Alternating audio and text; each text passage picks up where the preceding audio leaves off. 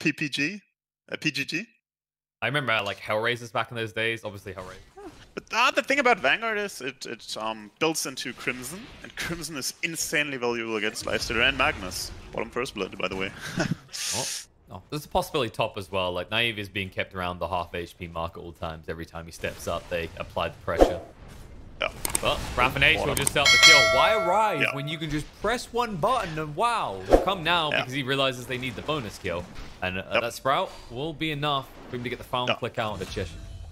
Damn, this Nature Drop deals so much damage. Like they're gonna look for a big kill. No, they don't want to kill the Lina. They want to kill something big. Maybe the Magnus, maybe the Lifestealer. Let's see if they TP top, maybe. I mean, if you just beat the crap out of the beast, it can work. They're actually going to move up in the top lane. Orchid already, but Naive too quick to move away. RP dragging him in, the punishment to come out. RP stolen, Milan will get it off, but it's too late. They've already lost the Nature's Prophet. They need to retreat. Someone screaming happily. You're also going to be happy. Mid Abaddon being gone on again. I'm not falling for it anymore. Yeah. Pull me once, shame on you. J4 pulls himself though. Time dilation, slow him down. Skidder says, come here, I want a hug. But he won't get it. Varanya hits way too hard. 200 damage already on this Prophet. It's a little bit greedy out there alone. They are rapping though. Skeeter. Primal Roar. They do jump onto Milan, but the Chrono's going to go down to save the day. Cheshire Cat the target. I don't know if they have enough damage to bring him down. They need some reinforcements. The buyback comes out from Fada. Milan able to move away. Stan's going to go out to make sure that Magnus cannot kill him off though. Lifted up in the end. Drag back BKB. Skewer across looking for the kill into Milan alone, who's wasting more of his time and he might not even get it. Shockwave will finish off the kill, but where are you for the rest of this fight, Abaddon? Trying to sidestep, has got his ultimate pop. The Aegis gets taken away for Rania. Stand his ground, able to heal up though. The Phonic Shield to protect him. Kilga trying to break through him, but he can't. Not enough damage. He won't be able to find the kill. And now Shadow Demon trying to do it too will be able to bring him down. Free for free exchange. Well, that was the dieback from Fada. Oh, like 33s. It's gonna be a third time. I mean, he's like, as long as they're here, they're nowhere else, right? The rest of my team can just farm. He's had enough. He's actually gone in. This may be a little bit too greedy. Skewed away from his teammates. Primal Roar goes out onto Fada. He has got the cookie to try and move away, though. And the axes are the only thing that Milan's able to steal on the side. RP is going to be used. Yours as well. As the borrowed time runs out, 33 is dead. Skeeter bottom. Chrono knife, though. Good move on two ends of the map. Perfect play. They trade the Abaddon for the Lifestealer. That's a pretty smart move. These mudgolems guys, they're pretty good at the game, I think. You still got to worry about that Aegis. Yeah. Naive close to his assault. Naive close to death. Skitter's got the Chrono. Sees it, goes straight for it. He did get the rage off, so the bash damage will at least be reduced somewhat, but the damage is way too high. He's gone. It's way too high. The NP coming in with this the contribution wink. Yeah, I mean, one hit is enough to finish him. All right, how many kisses is enough? I don't know if these supports want any more kisses. No, that's not how this works. We're a team, please. Yeah, now your throne is getting pummeled on your RPs on cooldown, but really, like he's finished his BKB, he's finished his basher. Mio has tools, but they don't have damage, and the throne is going down. Oh, GG. Game 1, Mudgolem. Oh man, they just make... She doesn't care. I think DP has to really look out. Position as well. Yeah. Well, but I still like the Ember safe line. I still like it. It's really good against Darkseer, and it combos really well with Inkswell from the Grimstroke. That's true. He is dead. Gone. That's the dead. Many random interactions in Dota, but that's just Dota. There's random interactions everywhere. And you have to play around it. So you don't think it's maybe a little bit strong in the mid lane situation around the minute 4 runes? It is strong because you can get both runes. Mio with the roar especially. Not looking strong though. Baranya, he's had enough. He's like, get the freaking hell out of my lane. You have no place here. Yup. And that's what happens when you go 2-3-0. Buyback for the XP. Ah, right. He's like, I will get level 6, I will get raw, and that won't happen again. And he can punish you. The Grimstroke, he can also punish you, and even the Ember Spirit, he can punish you. Like, there's a lot of catch for you, and you got to play around all those heroes. And mid tower is being gone on. Mio. They're going for him. He's starting to stop. He didn't get the true form out yet. He'll activate it now, which will bulk him up a decent amount, but I don't think it's enough to deter them. They're going to keep on going. Rupture's going to come out of Piranha. The damage being dealt out. Mio brought low, will be killed off, and they'll chase forward for more because they've got the Siphons going. J4 and Gilga will hit the deck. And what looked like an easy tower take, in the end, is going to backfire and lead to your own tier 1 in the mid dying, along with 3 of your heroes. Now that Lundra is not here, though, you need to be very careful. He's going to come out. Very careful. I think he does have to be careful. He's got nothing to worry about. Dead people have no worries. Rupture's going to come out, but Gilga's in trouble anyway. There's no way to save the Tiny now on the side. The rolls across. Cheshire Cat controlled up by Milan. Soulbind's going to be thrown out. He also buys some time. Naive is going to be stanced up. Needs to actually now run away as Baranya's going to chase forward with the Exorcism, looking to bring him down quick enough. Blood right to try and stance him up, but Baranya's way too fast on top of Naive. Will force out the second Remnant. Now look to retreat. J4 is being ignored for the moment. They might just turn around and take the easy kill, though. As they'll roll in, Baranya will arrive, and he'll be able to clean up the Grimstroke. Well played. Man, this Baranya... Exactly. Yeah. And they're also so slot efficient with portraits.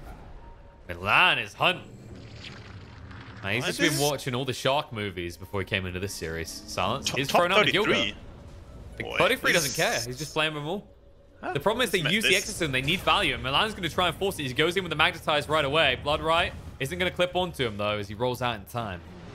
And on the side, Mio. This is so messy. Mio is really separated from the fight. He's in a lot of trouble. The bear is not with him. The Sun's going to come out. The BKB activated. The ghosts are returning, but the damage might already be done. The vacuum in and drags him across, but he's healing up. Going to be able to actually sustain through this, but man avoided by time as well. Mio stands his ground. Baranya needs to move away. They're already lost the dark side. They'll chase forward, looking forward onto Baranya as well, who's hiding in the pit. He'll throw out the Suns, but they have got the roots to lock him on the spot and kill him off. And with that, my God. I mean, they just got gifted Roche. Fata, one slide of fist, 50% HP gone. Roll in. They're going to force out the true form. Milan will look to walk away, and we'll be able to do so. But the bear is hot in pursuit, and the roll away gets blocked by Gilga. He says, where the hell are you going? You belong to us now. They force out Baranya's ultimate and his BKB, but now he needs to move away. They force the buyback out of Milan. They might have repelled them for the moment, but you've just used the Exorcism. The problem is now the onus is on you. If you do not make a move as the Radiant size of Mudgolems, you're in trouble. And they actually get forced into a mistake. Milan rolls out into his death. That's going to be his dieback. And well, what does that mean? That means you die in under 1 second. Permadeath, which is what Fada's going to get as well. The Sanus is end. Buyback's going to come out. Vacuum is big with the wall, but Baranya leads together. He needs to retreat. I'm not sure if he can get away, though. These illusions are working against him. He's gone. Yup. And I think with that, the chances of winning the game are slithering into the dark as well. As this may only be one lane, but you've got to ask yourself a question. How long are Khan going to stay away if they even decide to leave this base? And it doesn't look like they might. 33 gone. I think they just go bottom right now, but they don't actually have to go bottom. 21, 22, not 29. So he was only one number off. Oh, roll out is not going to be successful. You also try and dodge it out, but BKB's going to be forced, and the Soulbind is there with a Rupture. They've already lost Baranya, and they're going to lose more of the Vacuum. 33 trying to carry as best he can. They're going to move in, commit all resources to this fight because they have no real choice here, but it's not going to work. AM is down, buyback comes out from Baranya, and the rest of Mudgolems are in full retreat. But I don't know if it's going to be successful. 33's been rooted up. They decide against it. They go, nope, easier target on the side. Bring Fada down and then just hit buildings. They have nothing left in the chamber. Yep.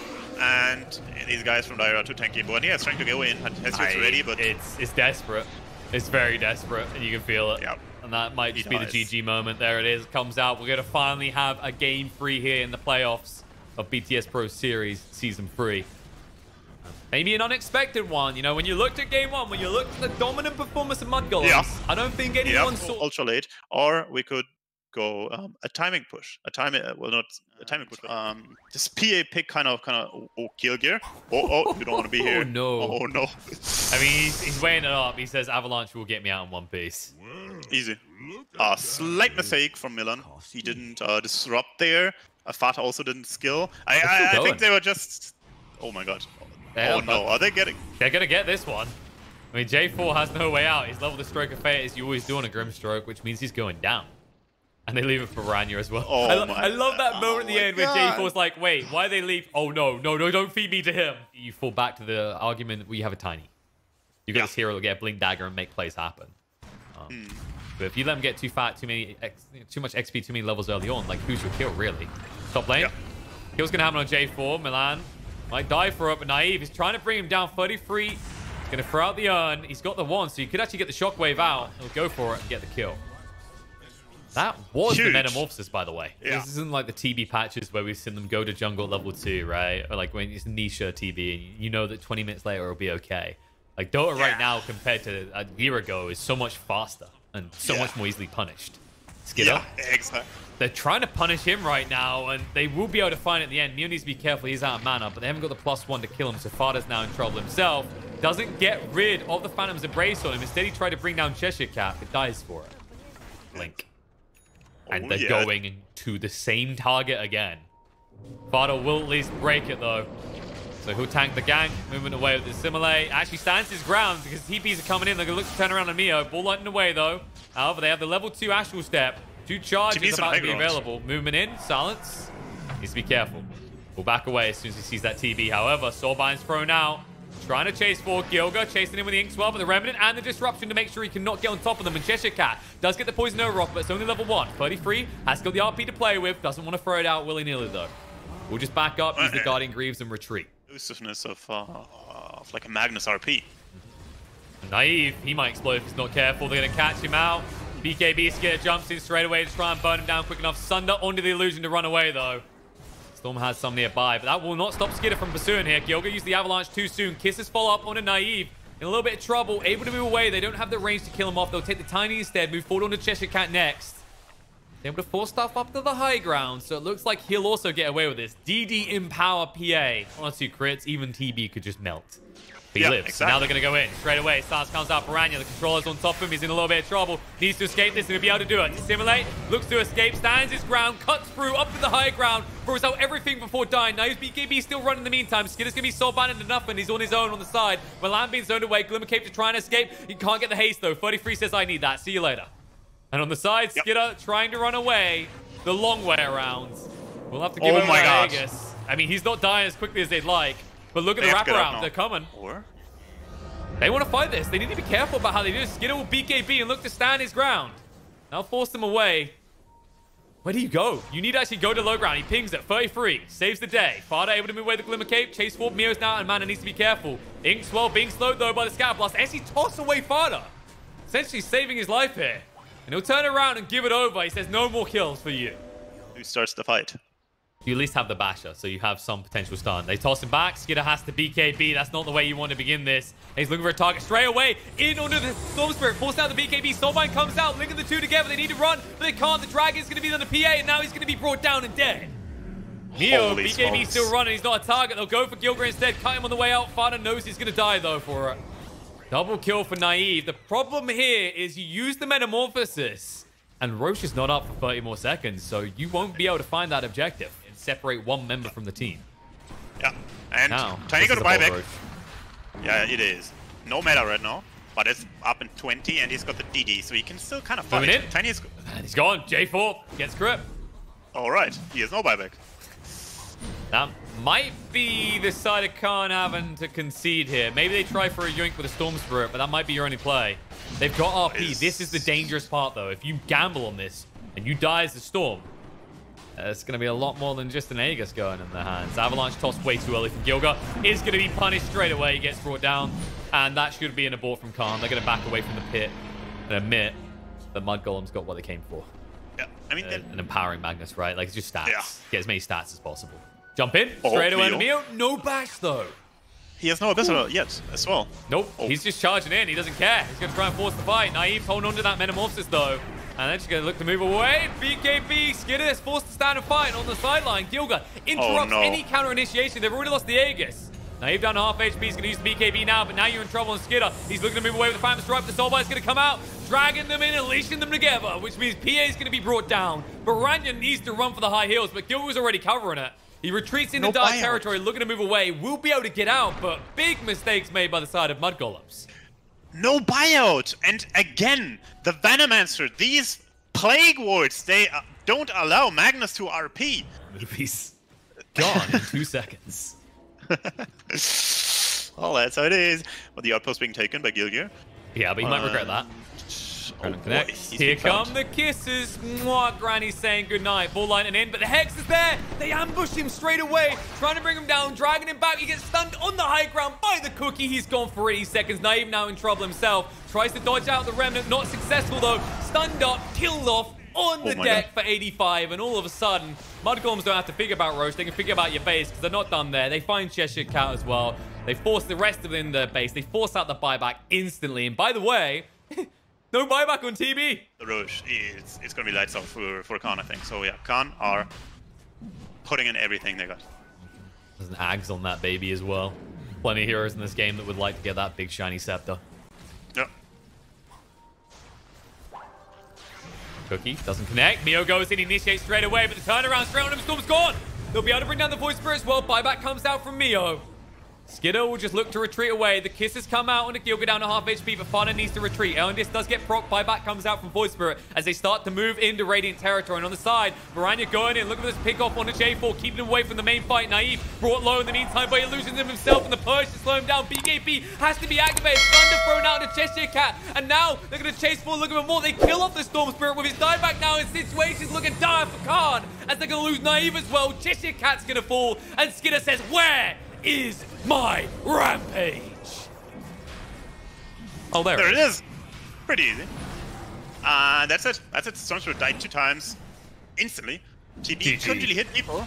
GG is called. Insane performance from Milan in the last fight. Should have even controlled Terrorblade insanely well, and that was a wild roller coaster for mudgolems. In the end, they did it, but whoa, they fought hard.